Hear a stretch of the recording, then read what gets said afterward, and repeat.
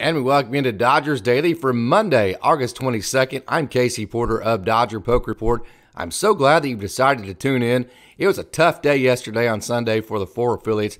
They all lost. Oklahoma City, Tulsa, Great Lakes, and Rancho. None of them won their games yesterday, but as always, there were some great highlights. John Duplantier had his best start in Oklahoma City. Andy Pages continues to hit the baseball very well for Tulsa. Vargas, he continues just to be a machine at the plate. And 2022 draft pick Bubba Alleyne had a big day for Rancho. So let's not waste any more time. There are a lot of great highlights. Let's take a trip down on the farm. It was a special day for John Duplantier. You know, he grew up in Katy, Texas, in the Houston area. He went to school at Rice, which is in Houston. He pitched last night in Sugar Land, right next to his hometown, and boy, did he turn in a gem.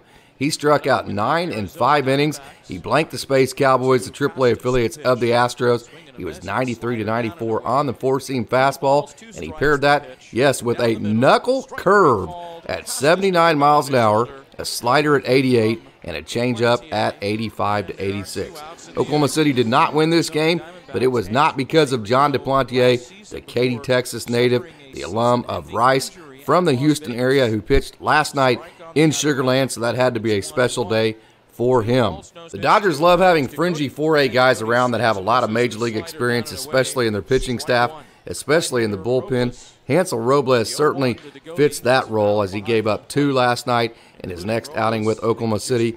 He gave up 2 runs, 2 hits in his 1 inning. His fastball, though, his four-seam, reached as high as 98 miles an hour, but it sat 95-96. He paired that with a slider that sat 89-90 and a changeup that was 88-90. So Hansel Robles, although he did give up a couple of runs, his fastball was very good. Another one of those fringy 4A guys, Jake Reed, threw a scoreless inning last night for Oklahoma City.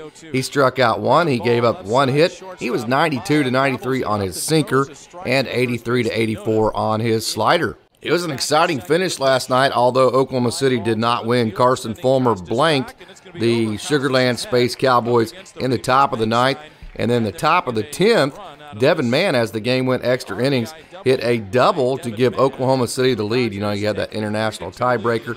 That's Jacob Amaya, who started at second base. And Mann gave Oklahoma City the lead, a lead that they could not hold in the bottom of the 10th inning. But Devin Mann is hitting .258 with an OPS of 827 on the year for the Louisville alum. In what is most likely a preview of the 2022 playoffs at the end of this year, the Tulsa Drillers, the AA Tulsa Drillers, out-hit Wichita 13-8, but lost the series finale to the Wichita Wind Surge. The AA affiliates of the Twins 7-4 at Riverfront Stadium in downtown Wichita Sunday afternoon. Brandon Lewis, however, hit home run number 17 on the year, and it was hit 96 miles an hour off the bat, and it traveled 383 very happy feet. Lewis now has hits in 4 of his last 5 games and has 4 home runs, 4 doubles, and 17 RBIs in this month of August in those 16 games he's played this month. Guillermo Zuniga threw a scoreless inning for the Drillers. He had an ERA in July of just 150, an average against of just 171, and the big Columbia native Guillermo Zuniga has a team-leading 11 saves. I am big on him. His fastball reaches 100 plus. He has the big slider, so Guillermo Zuniga, a very good bullpen piece, and the Dodgers organization. Andy Pages had a 3-hit day, including his 22nd double of the season. This was his 5th multi-hit game in the month, and the 9th game in August where he's had at least 1 extra base hit. I love Andy Pages. He has a world of talent. What more can you say about the offense of shortstop Leonel Valera since he has been promoted to AA Tulsa? He had 2 more hits yesterday, which makes his 7th multi-hit game of the month in August. And this month he is hitting .324 with an OPS of 1084. He's hitting .297 with an OPS of 852 since being promoted to AA Tulsa in early June. It's rare that a team can pound out 14 hits and not win the game, but that's exactly what happened to the Loons Sunday afternoon in the capital city of Michigan against the Lansing Lugnuts, the high A affiliates of the A's. But more from the machine. Vargas hit home run number 17, and he had 2 hits, an RBI, and 5 total bases for Great Lakes yesterday. Vargas has 3 multi-hit games in a row and 8 multi-hit games just this month, and that's on top of leading the Midwest League in on-base percentage. Austin Gauthier, the Hofstra product, had 2 hits, was on base 3 times, scored 2 runs, and had 3 total bases for the Loons. Gauthier is hitting .280 with an on-base percentage of .455 this year. The Lightning Bolt, Aldrich DeJong, had 3 hits and was on base 4 times for Great Lakes.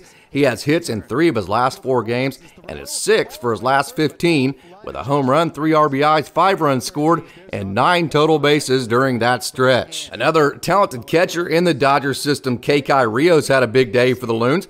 From his catcher spot, he had 3 hits and 2 RBIs, and he is hitting .347 in his last 6 games. Jeff Belge got himself into a jam and then laid down the law in the capital city of Michigan in Lansing. He got the next 3 outs all via the strikeout, and just like in his last outing, check this out. He recorded a strikeout for every out that he recorded yesterday. He did that in the outing before yesterday's outing, so that makes 9 strikeouts in a row, and all of his last 9 outs have been recorded via the strikeout for the left-hander out of Syracuse. Wow, what a job he's doing, Jeff Belge.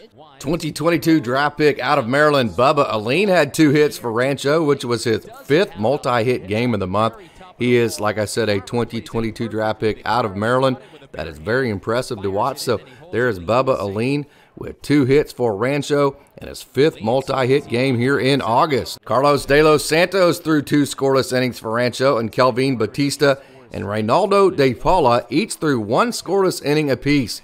De Paula still hasn't given up a run in this entire month of August. That's 8 outings in a row, and Batista and Santos have gone scoreless in 3 outings in a row apiece. I'm glad that you've tuned in to another edition of Dodgers Daily for Monday, August 22nd, and I also hope that you tune in tomorrow and that you visit DodgerPokeReport.com or visit DodgerPoke on all the social media platforms, Facebook, Twitter, Instagram, or TikTok, and that you become a subscriber to our podcast, Dodgers Daily. Hey, if you like this video, like it, give it a comment, let me know what you think so I can keep providing you content like this in the future. As always, thanks for tuning in, and go Dodgers!